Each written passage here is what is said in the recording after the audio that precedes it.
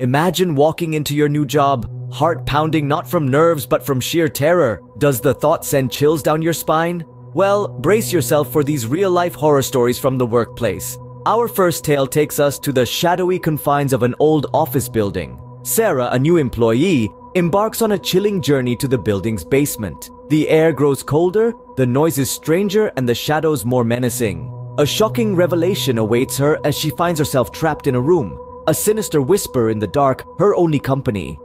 When she eventually escapes, her co-workers reveal a chilling truth.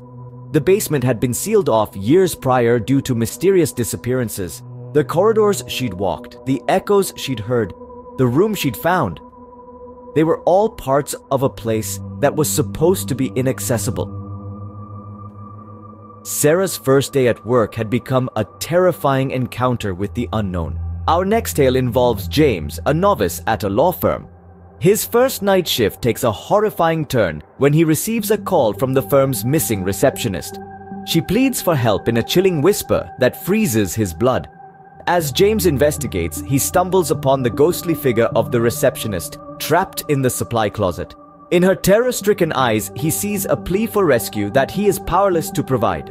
The receptionist, it turns out, had been dead for years, her spirit unable to find peace. These stories remind us of the unnerving encounters that lurk in the shadows, even in the most mundane of places. The office building, a symbol of routine and normality, becomes a haunting ground for the supernatural. The first day at work, usually filled with excitement and anticipation, is transformed into a chilling journey into the unknown. So, next time you walk into a new job, remember Sarah and James. Remember the whispers in the dark and the pleas for help.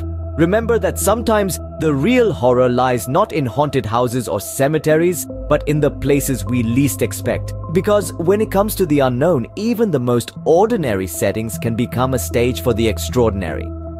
These stories serve as chilling reminders that the world is full of mysteries and unexplained phenomena. They invite us to question, to explore, and to brace ourselves for the unexpected. Because as Sarah and James discovered, sometimes the most terrifying encounters happen not in the pages of a horror novel, but in the very fabric of our everyday lives.